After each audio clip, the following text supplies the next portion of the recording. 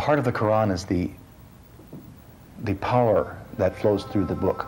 It's not a verbal thing, it's not a conceptual thing, it's something which is alive, and when you hear the Quran chanted in Arabic, you can feel that heart beating inside of your heart.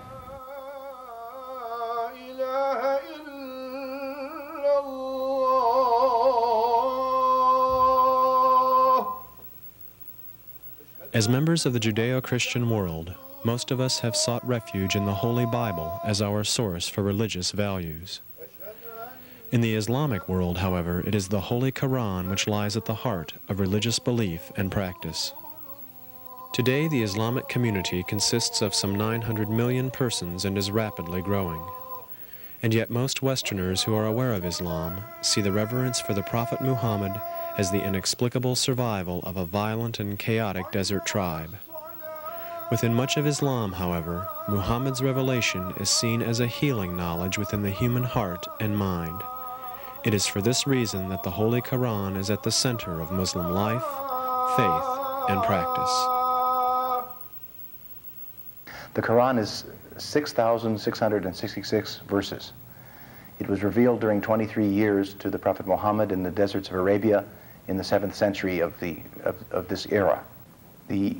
The single message of Quran is always unity, unity, unity.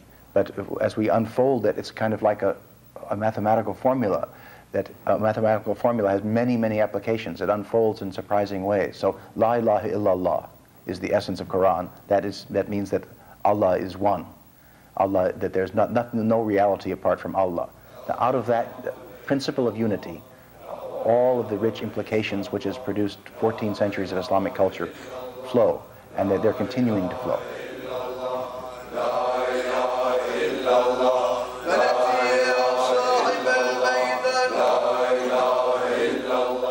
The two main sacraments or sacramental ceremonies of Islam are the prayers, which are made by men and women in straight lines facing the city of Mecca and Saudi Arabia. And the other ceremony is the zikr, which is a circular ceremony. When one is honored and blessed to observe an authentic ceremony of the zikr, which is often hidden in traditional Islamic societies among certain people, which are called dervishes or Sufis, one sees the dynamism of the zikr, which is like the waves of love in the ocean of love. The dervishes are repeating Ya Hay, which is the Arabic word for Allah, meaning the all-living one. And one hears the waves of Hay, Hay, Hay, permeating the entire atmosphere, and the dervishes, or the individuals participating, feel like they've become waves in an ocean. They no longer feel like separate personalities.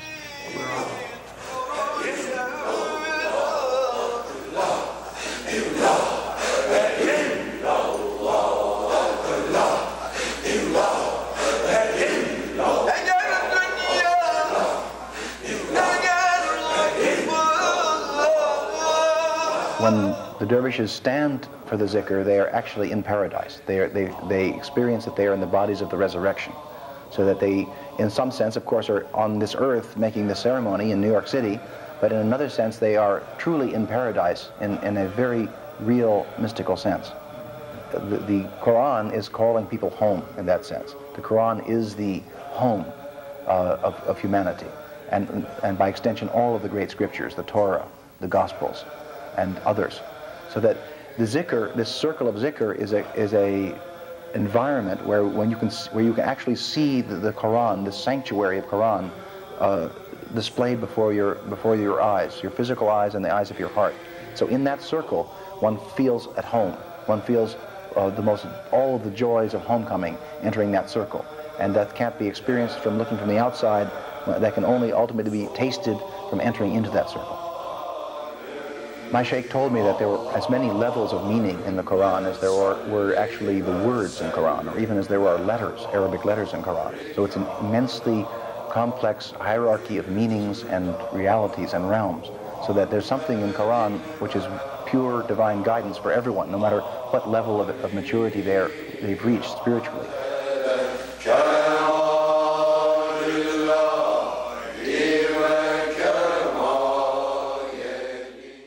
The Quran is a book of peace. It counsels people to give give the greetings of peace to each other, salam alaikum.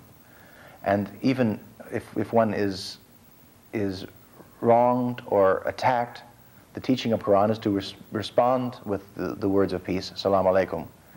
And that it's not a textbook of warfare, it's not a textbook of any sort of violence at all.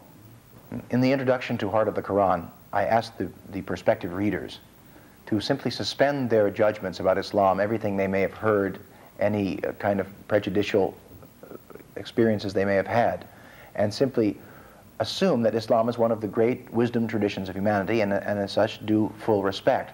And then, with that sense of openness, one can read these meditations on passages of Quran and begin to feel their power and their coherence and cogency.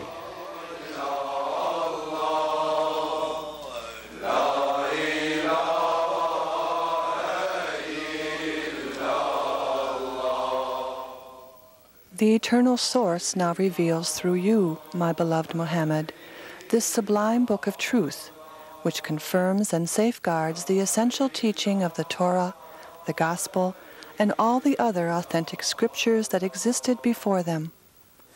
Thus, Jewish and Christian tradition should be accepted reverently in the light of the glorious Quran that descends gracefully through you. Christianity and Islam are like the most intimate brother traditions.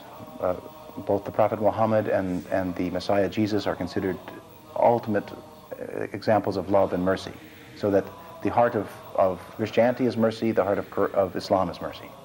It's interesting that the two largest bodies of believers on the planet, Muslims and Christians, each having approximately 1 billion members in their mystic bodies, are both traditions which acknowledge the Messiah Jesus.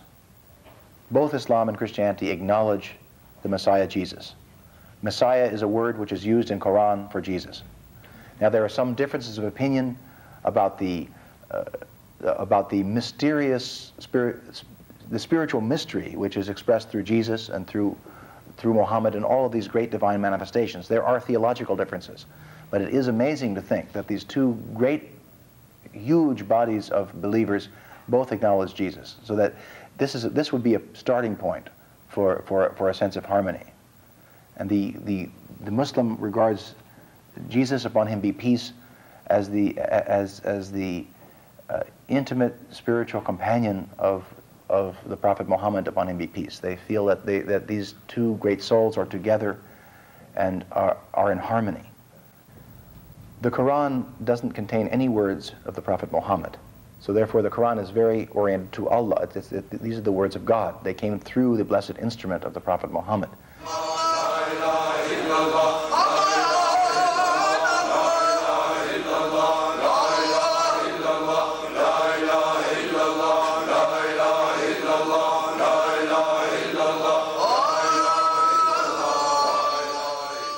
La ilaha illallah, the essence of Quran, which literally in Arabic means there is no God other than God, is really a statement that God is the only reality, that what we think of as creation or the world exist only in God.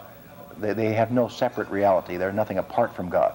So God is the only reality, the only life. Our life and the life of all the creatures are expressions of that divine life. So that it's very, very important to know that